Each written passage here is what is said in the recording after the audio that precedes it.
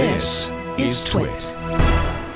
So we got another interesting question in Discord this time from Just Nick, and he first jokes and says, this just wants me to start running my 512K RAM chips again, and then he says, that's actually an interesting thought. Could this be theoretically run or integrated on older hardware to make it new again, like Linux has done with software?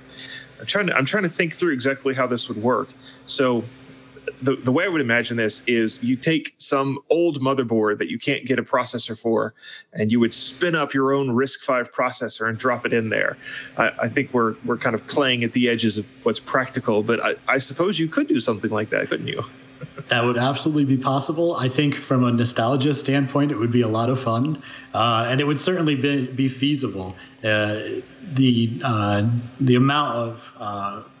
amount of things that we can produce now as hobbyists and makers, it's amazing what we can get done. So yeah, the idea of fabbing your own processor was definitely not something that you would be able to do 10 or 20 years ago. But today, that is definitely a reality. And assuming you have the pinout of the chip that you're trying to reproduce, the ISA for RISC-V is open source, and you can take advantage of some of the chips that are some of the cores that have already been produced and simplify them down to your needs. It's funny, that's kind of going in the opposite direction that most people would take it. But I can't imagine it would be easy, but it would certainly be easier than going in the direction of making it more complex.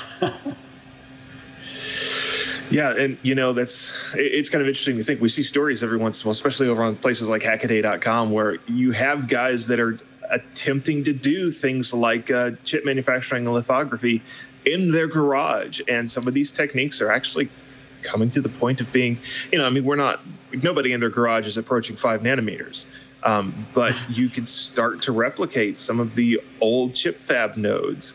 And boy, it's not actually totally infeasible that someone could literally make their own very simple RISC-V chips in their garage within the next few years. I would definitely say that if anyone is interested in or currently working on that, I would be more than happy to talk to them.